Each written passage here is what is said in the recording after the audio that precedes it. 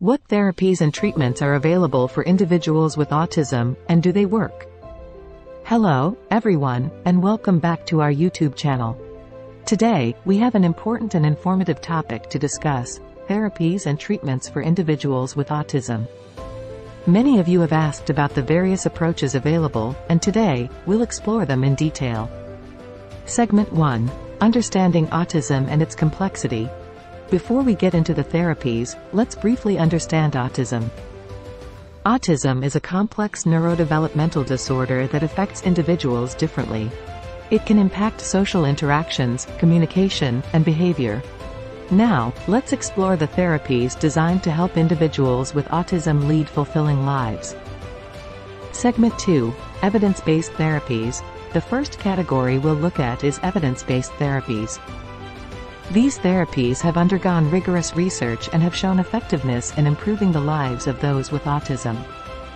These therapies include applied behavior analysis, ABA, speech and language therapy, occupational therapy, and more. Segment 3. Early intervention and its importance. Early intervention is crucial in the world of autism. Exploring why catching autism early and beginning therapies as soon as possible can make a significant difference in a child's development. Segment 4.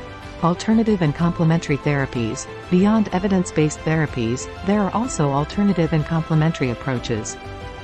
While some families have reported positive outcomes with these therapies, it's essential to approach them with caution and skepticism.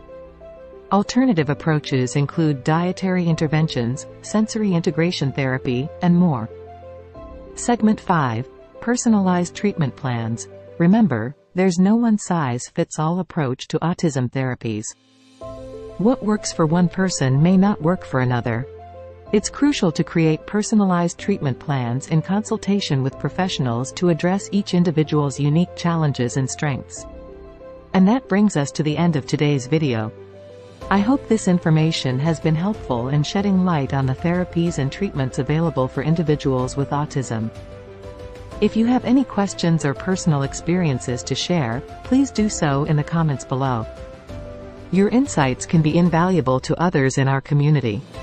Don't forget to consult with a professional if you have any health concerns about your child. Thank you for joining us today. Don't forget to like, share, and subscribe for more content on autism and related topics.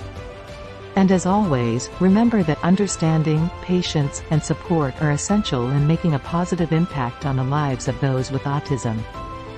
Until next time, take care.